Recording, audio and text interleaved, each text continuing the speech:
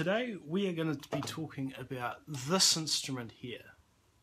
Now the reason why we're talking about it, and the reason why I'm creating the second video about this particular instrument, is because I was reading online a rather vociferous argument about what this instrument is called. Now those of us who have several brain cells will know that this is a soprano trombone. But the other side of the argument is that some people are calling this a slide trumpet. The short answer to this is that this is not a slide trumpet. This is a soprano trombone. The slightly longer answer that I'm going to give will explain why this is a soprano trombone and why this isn't a slide trumpet. I've created a number of videos which I'm going to link to that show all the members of the trombone and trumpet families that I personally own. Now the video showing the trumpet families is going to be in this part if you click on this general area of this video, and the video demonstrating the various members of the trombone family is going to be in this general area.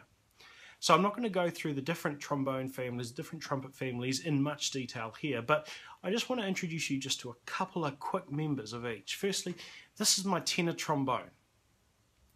It's just a standard basic tenor trombone. Key things to note about this is the shape.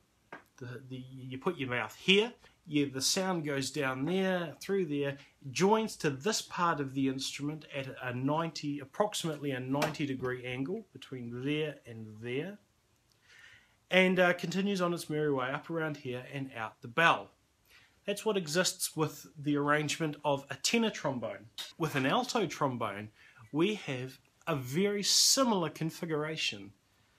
The mouthpiece appears in the middle of the instrument. The sound goes down a slide, reverses on itself, joins the bell section again at roughly a 90-degree angle, and then it continues on its way through this bend and out through the bell. If we take a look at the smallest member of the trombone family, the piccolo trombone, we see a very similar concept. The shape is still the same.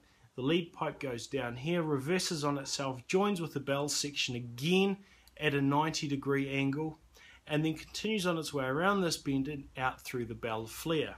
And it is therefore in keeping with those principles that this instrument, the soprano trombone, is therefore a member of the trombone family.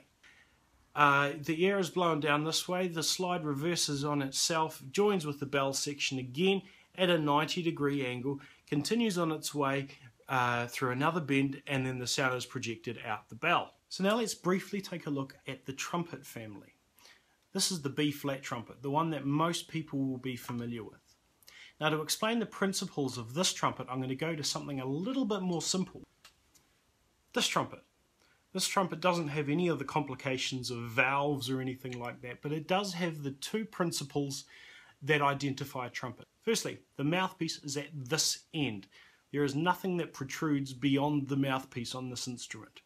Secondly, the bell is at this end. There is no part of the instrument that protrudes beyond the bell section. One end of the instrument is the bell, one end of the instrument is the mouthpiece. Everything else happens in between that, quite different from a trombone. So we have a B-flat trumpet, a C trumpet, an E-flat trumpet, a piccolo trumpet. Now this trumpet is quite a lot different from the previous three that I've shown you, in that it has a fourth valve, it has most of the tuning slides on this side of the instrument, but it keeps within the same principles that define all the rest of the trumpet family. The bell is right at this end, the mouthpiece is right at this end. And even as we progress down to the most obscure member of the trumpet family I have, the bass trumpet,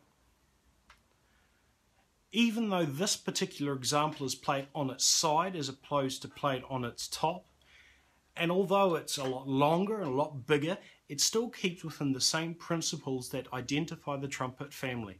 The mouthpiece protrudes from this end, the bell protrudes from the opposite end. And if we return finally to the soprano trombone, we can see quite clearly that the mouthpiece doesn't protrude from this end, and the bell doesn't protrude from this end. The end of the slide section and the end of the bell section are the components that define the length of this instrument. Therefore, it is incorrect to call this instrument a slide trumpet. However, I will just briefly touch on why it is sometimes called a slide trumpet. The first reason is that these mouthpieces are interchangeable.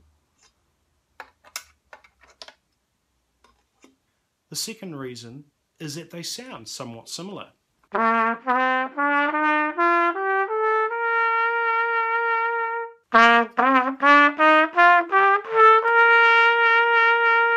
But despite sounding similar, the soprano trombone is not a member of the trumpet family. On a soprano trombone, you can't do this.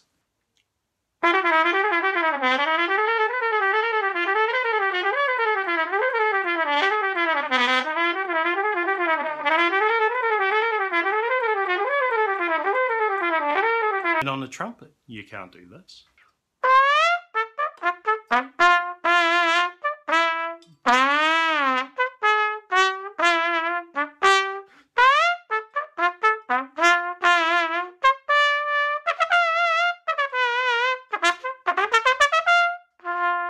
So hopefully this video has served to identify what this instrument is called and where it sits as a member of the trombone family. Finally, I wish to show you some images of actual slide trumpets. Yes, the slide trumpet is actually a real instrument, just not what you thought it was. These Baroque style slide trumpets are in keeping with the definition of a trumpet which I've discussed in this video, yet they also have a slide. It's not the same sort of slide that you'd see in a trombone, but more of a very long tuning slide. Now this tuning slide extends the mouthpiece further away from the body of the instrument. It's not a fully chromatic slide, it's more intended as an adjustment to tuning. This image shows this particular example with its slide all the way in. This image shows the trumpet with its slide completely removed. And this image shows what this particular instrument looks like when it is being played.